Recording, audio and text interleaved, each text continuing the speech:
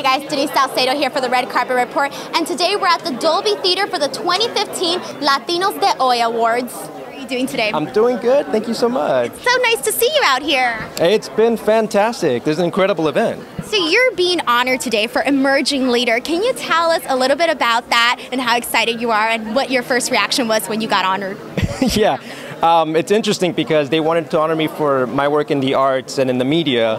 Not only do I tour the nation with a show that combats racism, it's autobiographical about me having been a past undocumented immigrant, but also because I'm the executive director of the Latino Film Institute Youth Cinema Project, a statewide project-based learning program where we promote literacy in public schools through the art of filmmaking.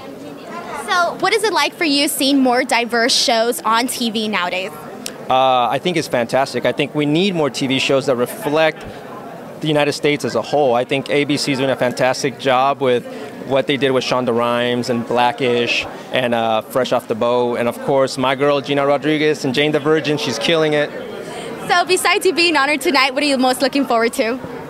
I am most looking to the performances, actually. I'm very excited to see the new up-and-coming emerging leaders in music and Sofia Reyes. Oh my God, yes. Awesome. Well, thank you so much for talking to us and enjoy your night. Thank you. Thank you guys for watching our coverage of the 2015 Latinos de Hoy Awards. Make sure to leave us a comment down below letting us know who your most inspirational Latino is.